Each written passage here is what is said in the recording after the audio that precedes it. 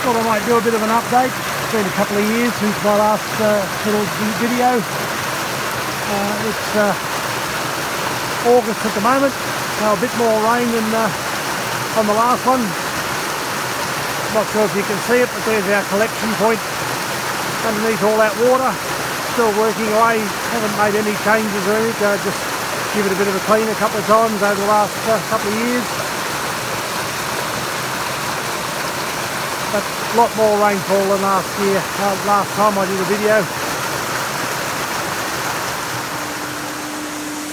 Use a little Pelton wheel, still ticking over. Come down and give it a grease once a year. Haven't had to do anything else about it, any more to it I should say.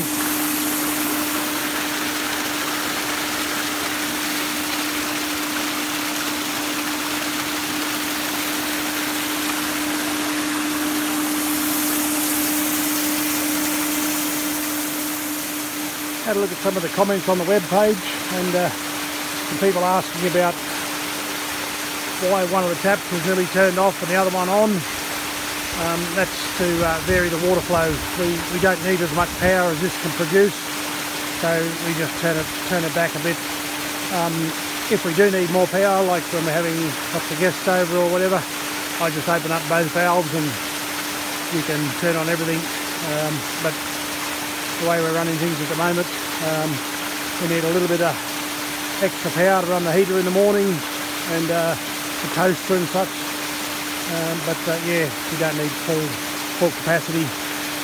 Another question was about all the bends and elbows, and yes, straightening all that out would improve the efficiency, but a lot less effort would be required just to go a bit further up the stream and give a few more metres ahead, and that would give a similar result, if not better. These big pipes, if they were running at full flow, the elbow would make a difference, but they are only coming down to the couple of small jets of a couple of millimetres each, so the bends don't make a significant difference in the output.